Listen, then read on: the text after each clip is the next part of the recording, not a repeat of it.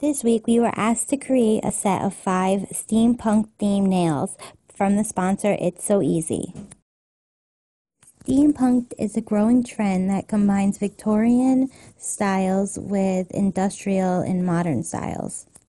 We were asked to think outside the box and use unconventional nail items, so here's the set that I came up with.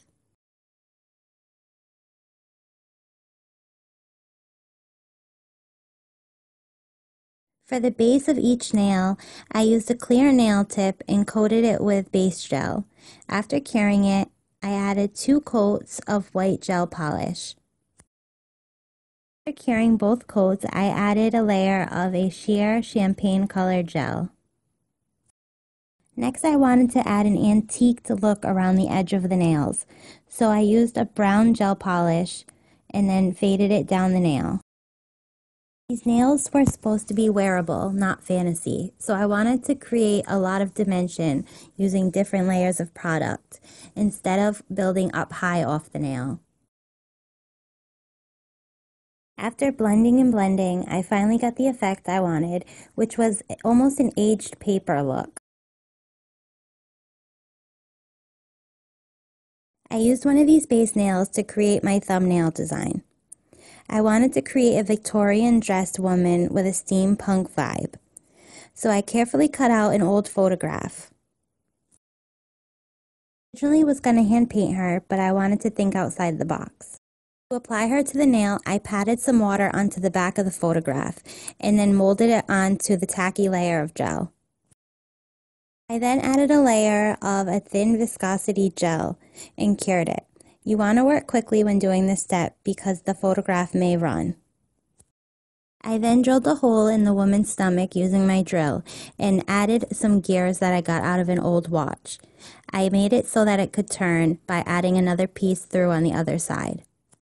Since it was a black and white photograph, I decided to give her some red lips, and I also added some gears to the brim of her hat.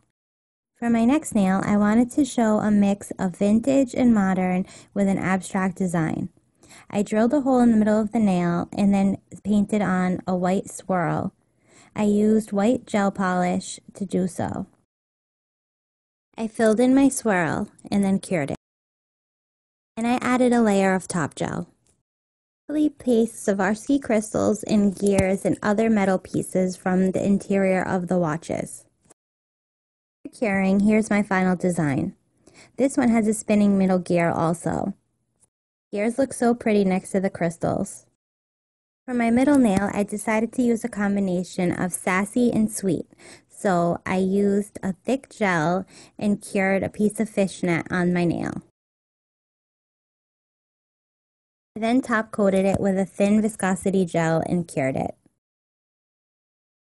I then drilled off the excess fishnet and made sure the surface was smooth. After top coating, I wanted to add a hand-painted element, so I hand-painted some roses and vines to give it a sassy look. I then added some excess swatch hands and a crystal to finish the last layer. Here's my ring finger. Started by painting the nail with a clear gel, and then I used a brush and dotted on some metallic gold flakes.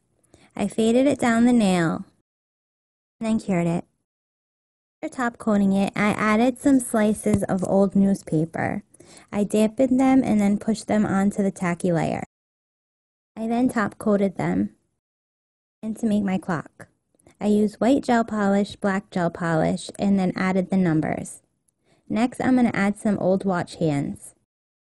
I used a gold one and a silver one to give it an eclectic feel, and then added a Swarovski crystal to finish off the look. 2 o'clock, guys. For my final nail, I decided to go with a Victorian versus industrial look.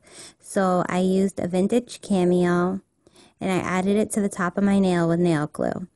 Then I added some gel and added in some gears and crystals and some glitter and pretty much anything I could throw in there. Cameo was enough 3D, so I decided to encapsulate the rest of the nail.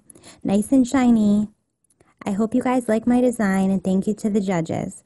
Follow me on Instagram.